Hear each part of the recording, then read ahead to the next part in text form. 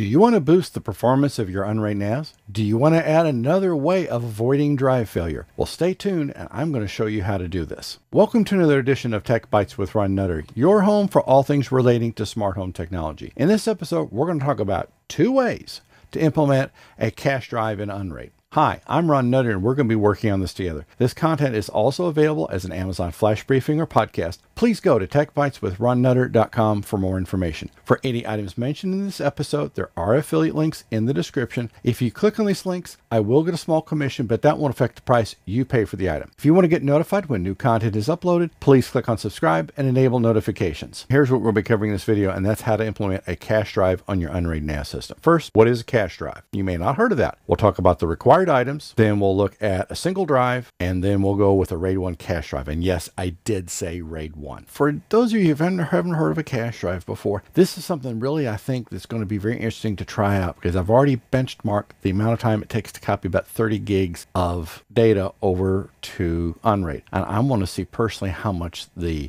cache drive is going to do. And I'll give you all those figures at the end. Here's what we're looking at in terms of the diagram. This is going to network traffic, and there's 2 different ways you can send data to Unraid. And first is through a cache drive, which is typically going to be an SSD, because you want it to be a fast drive, because the faster it can offload it off the network, then on a predetermined schedule, it will copy it to your drive pool back here. If you're not in a hurry or it's files of different sizes, then you can set things up in such a way so that it does not go through the cache drive. Couple of things to remember with a cache drive. If it fills up before the mover script is run, you'll get an error that the drive is full, when it's not really your array of drives that's full, it's the cache drive. Depending on what you're doing, you'll have to kind of figure out what's going to be the best way of sizing the drive so that you don't run into that problem. Or if you're going to copy large amounts of data, periodically run the mover script and that should get around it. There's no right or wrong answer. It's just a matter of how much data you plan to move between the intervals that you're going to set up for the mover script to run. Now here's 2 kinds of SSD drives that we're looking at. First question I have is, which one of these is different from the other? It's the one on the left, and here's why. The PNY is a single drive. This, in the case of this one, this is actually 120 gig. I had this from another server project, which is, I'm repurposing some of the hardware. That's option 1. Here's the little gem that I think is going to be somewhat of a game changer. You got all these drives in a big array, except for this one. And if this one fails, you could be up a river without a proverbial paddle. In steps the QNAP dual M.2. Where this differs is we've got, let me get one of them over here. I've got 2 different, well, it fell out of the container, but that's why I'm on an anti-static, man. I'm going to put in 2 of the Kingston 240 gig drives, and they are in a RAID 1 configuration, and that's at a hardware level, because you set the switches. You can see right here, you can have individual drives, RAID 1, RAID 0, or JBOD. Well, I'm going to go for RAID 1, and that's its default configuration. Putting these drives in is going to be the same no matter what. There's going to be an initialization process and all that. This one takes a little bit of putting together, so that's what we're going to do next. So let me switch over here, and I'm going to zoom out just a little bit to give us some room. If you don't already have a very good miniaturized or miniature screwdriver set, this Minnow from iFixit is the one that you need to think about, because it's got everything you need. It's like $15 off Amazon. What we're going to do is I'm going to go in here, and we'll first remove the screws. And this is where the Minnow is handy, because it's got a little lid with individual dividers in it, and unfortunately we can't really, let's see if I can get this to, you can see it a little bit better. So we'll get all these drives removed, and we'll just drop the screws here, because I don't know about you, I seem to always lose a bunch of screws in the carpet and getting to other things. So this way we can keep them all together. Now they're all in there, reasonably safe from harm. So we'll open the lid. This is an all metal enclosure here. So this is something that is going to be very good at heat dissipation. You can see you can go all the way up from the smaller drives theoretically, but this one is directly keyed to the 2280 format. There's a few things we need to get out of the bag, and you can see they sent a whole lot of tape, heat transfer tape. Then we sent a couple of screws. Now this little piece right here is how you can change the QNAP device from RAID 1 to whatever you want to. And it does come set up for RAID 1. There's the legend, so you don't have to worry about it. verify that before you start. It's in RAID 1, so I'm leaving it in RAID 1. But that little piece, keep that handy. Both of these are only single-sided drives. So what we'll want to do, there's several kinds of thermal transfer tape. We will put one on the back of the drive and center it in such a way that when you put the tape on and before you press down, make sure that you've got that out of the way of the fingers and that you're not blocking the screw hole. Press that down. We don't have to give it a King Kong press, but we'll be doing more here in just a bit. We will put the first one in here. Then we'll take one screw and we will get that firmly attached. Again, just give it just a slight tighten. There's no reason to run the thing all the way down and possibly risk cracking something. Again, we'll go here and make sure that we don't have the screw hole blocked. We will peel that off. We will plug that in the drive, just ever so gently insert it. Go up here just a little bit, trying to get the screw in my fingers here, so we'll tighten that down. That's got one part of it taken care of. We now also need to put transfer tape on top of both the drives, and again, just like before, we will put it so that it's covering the chips on top as best it can without causing any blockage to the screw hole. Because we're adding a little bit of bulk to this, may have to press just a little bit to get this whole cabinet to go back together. Now that we've got everything in, it's got a little more weight to it now, so that's not as bad as I thought it might be. So we'll grab our driver. They are not sponsoring this, although I do like their products an awful lot, and that's why you're seeing me on top of an iFixit and a static mat. Get all these put back together.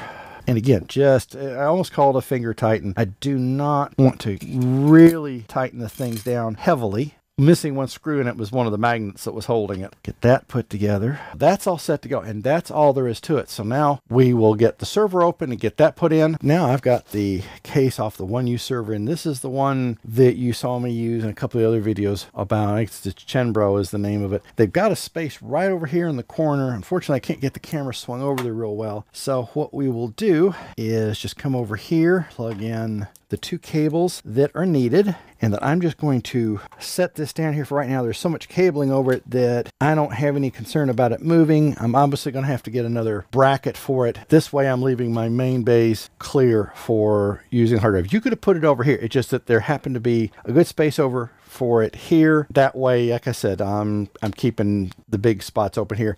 I'm going to have to come up with probably a bracket that's going to make a little better sense. There's probably an adapter, but that's something that we can do down the road. So let me get the lid back on and we'll power this up. Okay, now we got the server all buttoned up. So what we will do is get logged in. And as you can see, we have a new device here, QNAP RAID 1. Okay, so what we're going to have to do, and we'll say yes, I'll be changing it anyway. So what we're going to do is we will stop the array, because anytime you make changes, remember, you gotta stop it so that you can make changes. Now we'll go down here. We will add pool. We'll call it cache, and we're only going to dedicate one slot. I mean, it'd be redundant to do two, because then you'd have a dual RAID 1, but we're going with just that for right now. Now that we've created a pool, we'll go into unassigned drives, and we'll go down here and pick up the QNAP device. Now, see, it's already said 240 gig, and I put two 240 gig strips in it. So at a hardware level, and this confirms that it is already doing RAID 1 for us. We've got that, so we will click on start, and it's probably going to complain about drives not mountable. We'll see what it does here in just a bit. Yes, unmountable, unsupported partition type. Yeah, and now notice it says it's got cache with a capital C. If you go into the command line, it's going to show cache with a lower c. So we'll click on format, okay, format, and this shouldn't take too long. With it being an SSD, then it ought to come out pretty quick. Bingo, already done there. So we've got cache drive and it's set to go. Now I've got a little more testing to do, and I'll come back and we will have some sort of chart and let you see what I got, because you really don't want to sit through 4 copies and seeing what's going on. So I'll give you just the raw data. Be back shortly. Well, I know you've been all anxiously awaiting on the edge of your seats for these results. So here's what I found, and I did several passes just to make sure they had this right. Now first, I'm going to go with the wired one. This is the one that really shocked me. I didn't know what to expect. So we started out with the 30 gig file transfer, same set of files every time, a little over 26 minutes without the cache drive, but it came in right at 8 minutes with the cache drive. So that makes it worthwhile considering doing. I've got another Unraid server that I'm already looking at getting a cache drive for it. And then for wireless, some difference, not as dramatic as wired, but then you're getting into some of the functionality of wireless. And I don't have I've got the 0211 AC, but I don't have all the latest Wi-Fi 6 stuff and everything, which would make a difference to an extent. But still, both of these are well worth taking a look at and considering putting a cache drive in yours. Now, one more thing that we've got to do. We've already copied the files over onto cache, and you can see here, once we've got a cache set up, then it shows you how much it's currently full, that it's active, and we can see here different things, parameters you can change. That's not what we've really got to worry about. If we go under settings, scheduler, that's not the most intuitive, but if you don't do this next step, then the files will never move off the cache drive. So there's two ways you can do this, and you can use them both or you can use just one. Now, in my case, since I'm not going to be using this heavily day in, day out. I mean, basically I turn this on probably a couple of days a week. That's going to change as I get some more VMs and plugins up and running. So you can just go down here to settings, scheduler, and then you can go down here to the lower left corner where it says move now. And then that will move everything off of the cache drive onto your spinning magnetic media. That's one way to do it. The other thing is we go down here and remove settings. The days that I have this on, I'm probably going to be copying a fair amount. Doing it daily is not something I want to do because I may shut these things down 2/3 of the day, two-thirds into the day. So what I'm going to do is go down here to hourly, and we can say either every hour, every 2 hours. If you want it to log and see what's going on, then certainly enable that, and then you can see what has happened as a result. Now you can do both of these. I'm probably for right now going to do just the manual move. Now, as you're getting used to a cache drive before you fully commit to this, I do encourage you to check the files after they've been moved. Make sure that if it's a project file or whatever file happens to be, say like for the video editing software use, I'm going to check that to make sure that it's intact and that nothing happened. Because if it did, this is a point which you need to stop and figure out what's happened. Really, I think at this point it's fairly straightforward, and this is why I liked the QNAP devices, because we've got RAID 1 tolerance. If one of those M drives fails, and I would expect to see an error appear if there is a problem, then we've got a fallback to know what's going on, and then you're still up and running. Where you have just the single drive, if it gets corrupted or has problems, you may not know it until it's too late. So again, worth the option of considering. Your mileage may vary, but at least you have two different options of which to use a cache drive, and then how you set it up. Now, we also want to make sure, and I think I went over this once before, but you go under shares, and at this point, media, we've got a little, okay, so there's the warning sign. It says some files are unprotected. Okay, that's because they're on the cache drive. As soon as we invoke moving the files off the cache drive to the main one, then we're okay. Because see, it doesn't realize we're running RAID 1. You have the option of a cache pool. You can say preferred, only use it, yes, no. Again, that's your call, but especially for anything that you want to make sure when you're copying that you've got it protected, then you definitely want to say, and then use the cache pool, and then you could have more than one pool. So it's possible that you could have things split. So again, that is your choice. I'm only running just the one cache pool for right now, but that at least gets you up and running. And by all means, when you do this, and you should see a video link right here, make sure you put this on a UPS, because having it RAID 1 is not going to help you at all if you lose power while it's in the process of copying to the flash drive or copying from, because you could still have some file corruption. So again, use a UPS. You look at that other video I did, and that should get you started to where you really will have a fairly trouble-free situation. If you're watching this on YouTube, you will see videos on the screen that are similar to the one you just watched, or other content that YouTube thinks you might be interested in. If this video helps you or provides value, please click on that like button, thumbs up. If you haven't already subscribed to the channel, please click on subscribe now and enable notifications. We'll see you in the next episode. Thanks for watching.